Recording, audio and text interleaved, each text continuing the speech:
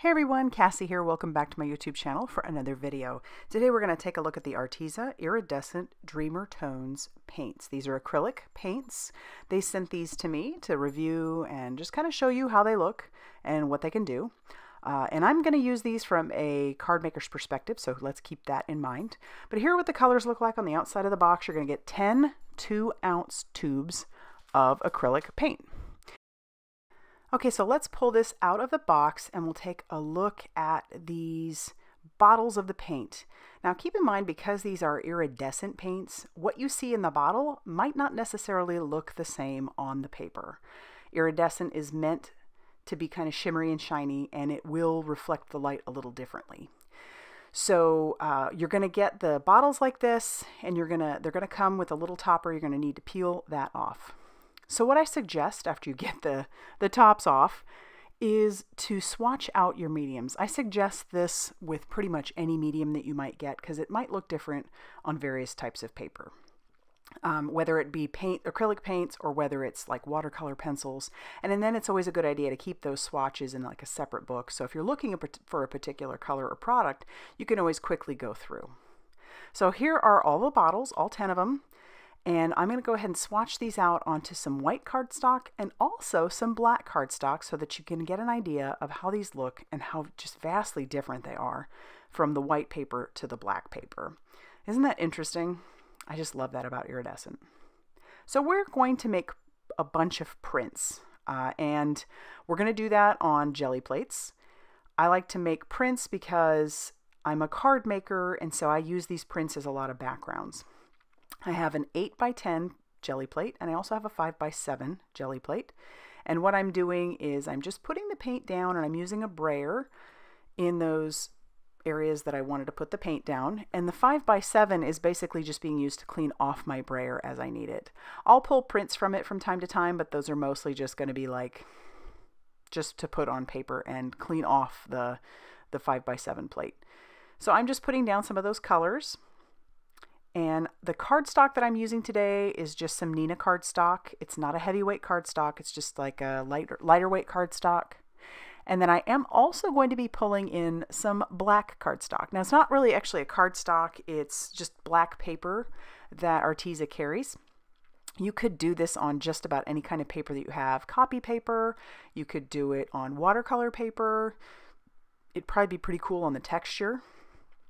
But we're going to just put that color down, and then we're going to pick up our first print.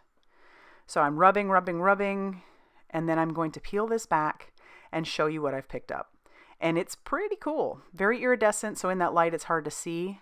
And as you can tell, I don't clean off my plate very well or very often. And the reason I don't do that is because sometimes as you pick up other prints, whatever was left behind before will get picked up in the next print.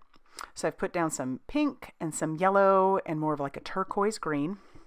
I'm going to clean off my brayer a little bit on another piece of cardstock, and I'm also cleaning off the jelly plate at the same time. Actually, I probably should have put down a little bit more paint. You don't want to put down a ton of paint. You do want it to be fairly thin, but mine might have been a little too thin. And then I am going to take the black cardstock and put that down. And you'll notice I put pink, yellow, and blue, and it's not going to look like that because on black it just looks different.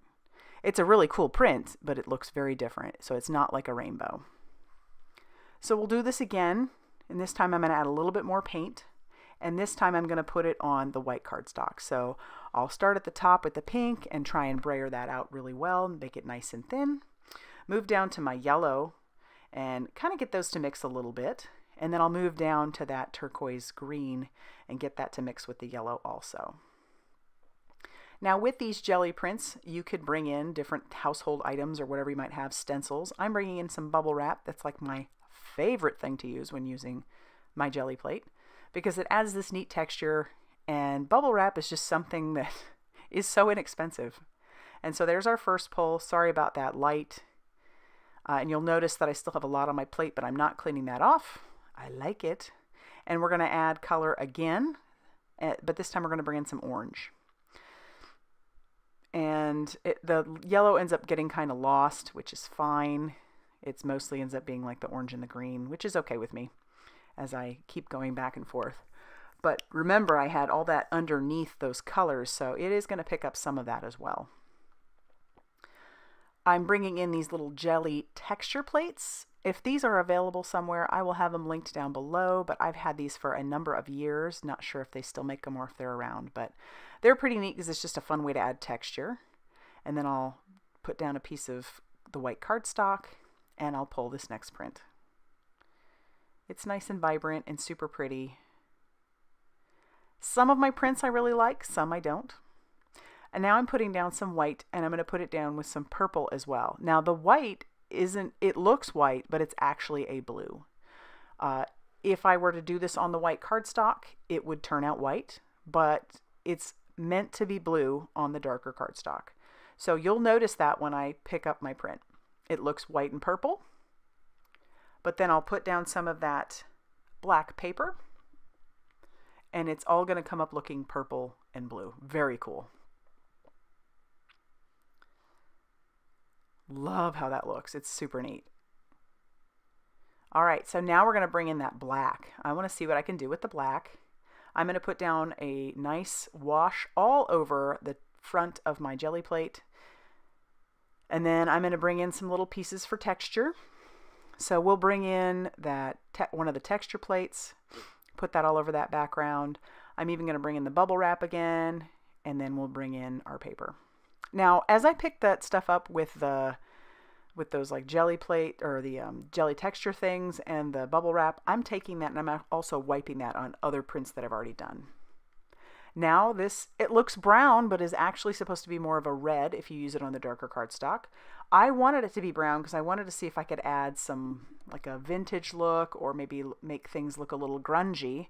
So I'm going to once again add some bubble wrap to it. And then I'm, like I said, taking that bubble wrap and wiping it on other prints. And then I'm just kind of randomly picking up some of that brown. And now we're going to do rainbow order, just going through all the way from top to bottom using all the rainbow colors because Mama likes rainbows. And then we will just brayer that out. You could bring in stencils if you wanted to, anything from your stash that you might have. Household items, make your own stencils out of cardboard, whatever you want to do. And then I am going to pick this up. At the end of this, we'll show all of the prints that I ended up making. Some I like, some I don't, but that's pretty neat. I like that one a lot. I did it again, and this time we're going to add some black to the 5x7, and I'm going to see if I can grunge up the edges or distress them up. And I'm not loving this right now. Not loving how that looks because you're really getting those brayer marks. And it looks a little bit harsh, not what I was really going for. So I am going to wipe that off, and then I'm going to just see if I can soften that a little. And I'm able to. I lose some of the color, but this was one of my favorite prints too. So I really do like that. So there are our swatches one more time. So let's go ahead and take a look at the prints I did pull. On the black, it looks really neat. So keep that in mind. If you're going to pick up these paints, maybe grab some black paper to go with it because they look vastly different on black than they do on the white. But this one was one of my absolute favorite prints. I will definitely be using that on some cards. Love this one too. Very happy with how most of them turned out. Not, like I said, not all of them are my favorites, but pretty fun. So would I suggest these paints? Absolutely. If you are somebody who just likes to experiment, or if you do enjoy painting, these are some fun acrylic paints to get, as long as you keep in mind that they're going to look different on different colors of cardstock. And there you have it. That's my one that I cleaned off my 5x7 with.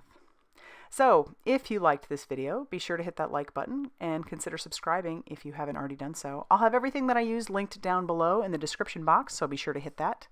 And as always, I will see you very soon in another video. Bye, everybody.